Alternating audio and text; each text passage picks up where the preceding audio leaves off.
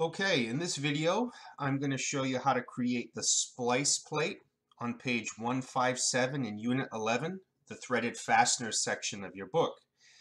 The first thing I want to do is start a new part. Excuse me, make sure that my units are inches, pounds, and seconds. And I'm also going to double check and make sure that I have ANSI drafting standard.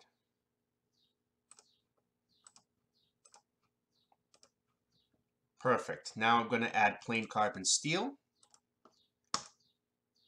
And I'm going to save the part. This is probably the most important step, especially when you're taking a quiz or a final exam, that you save the file as something that you'll remember. Like this is called the splice plate. So I'm going to make sure that I save it as the splice plate in the correct folder. So if my SolidWorks crashes or my computer crashes, I can find it easily. Now, I want to draw the splice plate. It's a very simple shape, and I'm going to draw it on the front plane. And you have to pay attention to how the view is dimensioned. All of your dimensions are coming from the lower left-hand corner. So when I draw this shape, and I'm just going to be using the line command, I want to use the line command and draw the shape using the convention that's in the book.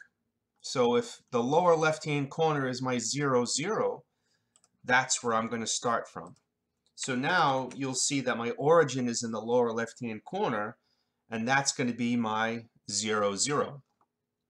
Now I'm going to show you how to dimension this part using ordinate dimensions, which is exactly how it's dimensioned in the book. So underneath Smart Dimension, I'm going to choose horizontal ordinate dimension. We're going to do both vertical and horizontal, but I'm going to start with horizontal. And I'm going to establish the left side of my part as my 0. And I'll do that one more time. So underneath Smart Dimension, I'm going to click horizontal ordinate dimension, and I need a starting point. And my starting point is going to be this left edge. So when I place my cursor below, that's my 0. And now any point or any line that I select, it's going to start adding my ordinate dimensions to that.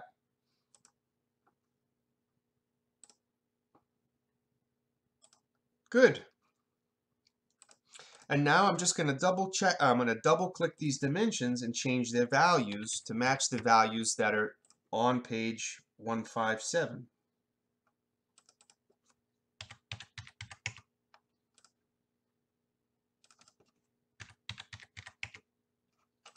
Good.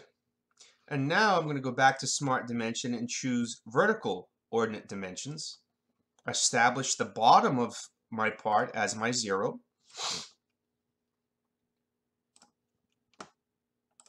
And then add the other two and modify them. I want this one to be 1.62 and the top dimension is 2.5. So ordinate dimensions, a really easy way to dimension geometry instead of doing the traditional, from left to right is 4.62 type of dimensioning. Ordinate dimensions are nice. It keeps the dimensions nice and neat.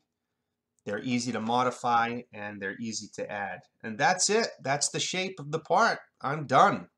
So I'm going to revert back to my isometric view.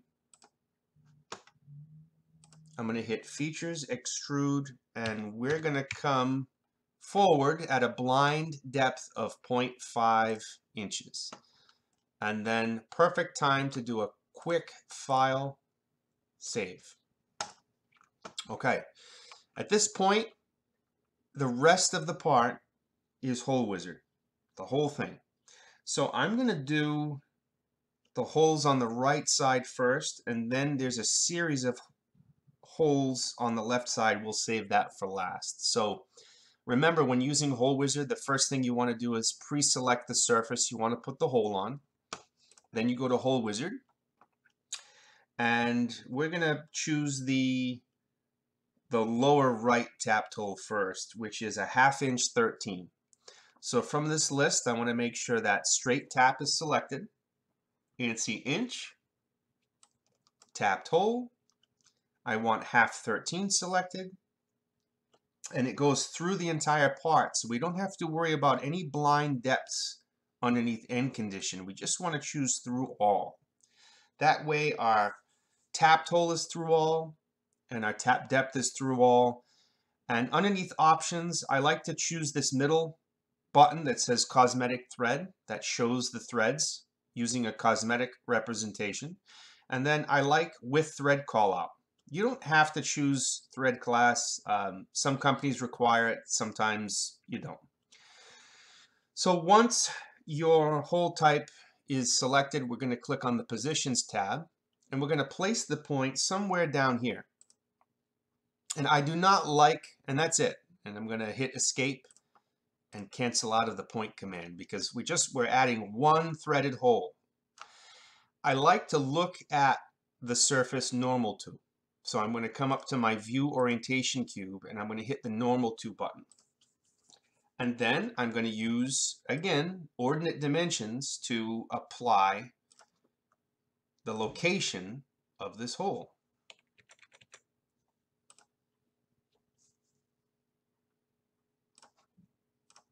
So establish my 0, place my point, come over to vertical, establish my 0, place the point. And this one is 0.62 up by 4 inches over. And that's it. That's the first tap hole. I'm going to do the second one. So I'm going to click on the surface. I'm going to go to Hole Wizard. This next one is 5/16-18. So all I have to do is switch from 1/2 13 to 5/16 18. Everything else stays the same, except its position changes. So I'm going to establish my 0, grab the point. I'll switch over to vertical, ordinate dimensions, establish my 0, place the point, and then position it. This one is 1.5 inches up, and this one is 3.62 over. And then I'm going to hit the green check mark. And it's repetitive. It's a little tedious, but it's not difficult. And let's add the third one. Again, I'm going to pre-select the surface. I'm going to go to Hole Wizard. This is a 1/2 13 tapped hole. So I'm going to switch over to a 1/2 13. Actually, I'm going to go back because if these two holes are the same, I can edit my initial feature. So I'm going to edit my 1/2 13 feature. I'm going to switch over to the positions tab and I'm going to drop a second point. I just noticed that. So it's going to be even easier. And this is how you do it. I have a second point that's free floating, but I want to add this point to my initial origin over here. So I have to right click on this 0 and select add to ordinate. And then I can add that point.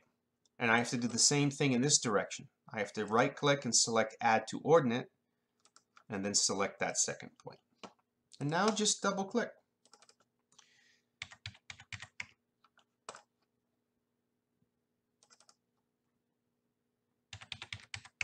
All right. Very good.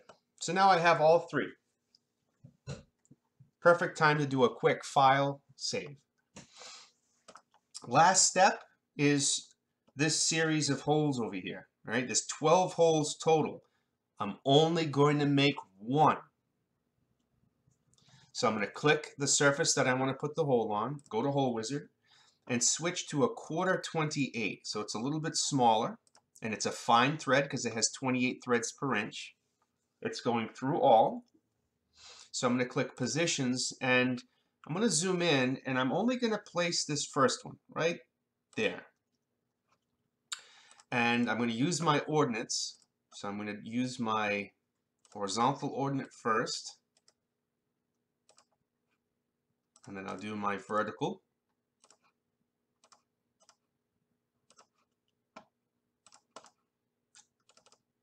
I'm going to change my dimensions. And that's it. I'm done. So that's the first tapped hole. Now we have 12 total, but I'm going to apply this first one. And now I'm going to use a linear pattern to take this one tapped hole and make 11 more. So I'm going to pre-select my quarter 28 tapped hole in my feature manager, and I'm going to click linear pattern. Linear pattern is looking for a direction. Sometimes one, sometimes two directions. In this case, we're going to have two directions. So direction one is going to be this direction, this bottom linear edge. And you can see that it's starting to send the hole in that direction. Now, if it was going to the left, all I'd have to do is hit this reverse direction button. I can send the holes to the left, or I can send them to the right. But I want them going to the right. And I want the distance between them to be a ½ inch, just like on page 157. And I want 4 total. So 1, 2, 3, 4. If I wanted 6, I could punch in the number of instances that I want over here on the left-hand side. So I've pre-selected the edge. That sends it in a direction. I can send the holes to the left or to the right. I can increase the distance between the holes or set them back to a ½ inch, and I can change the number of holes anytime I want. So it's very nice. And now direction 2, I have to select another linear edge that's going in the direction that I want. In this case, it's going to be this linear edge. And I say I want the distance between them to be ½ inch, and I want 3 sets, and I don't want them going in this direction. See how they're going down? So over here on the left hand side, I'm going to hit reverse direction, and that's it. That's linear pattern. That should have been a review, but it is a good review, and my part is done. File, save, and then I would move on to the detail drawing. Thank you.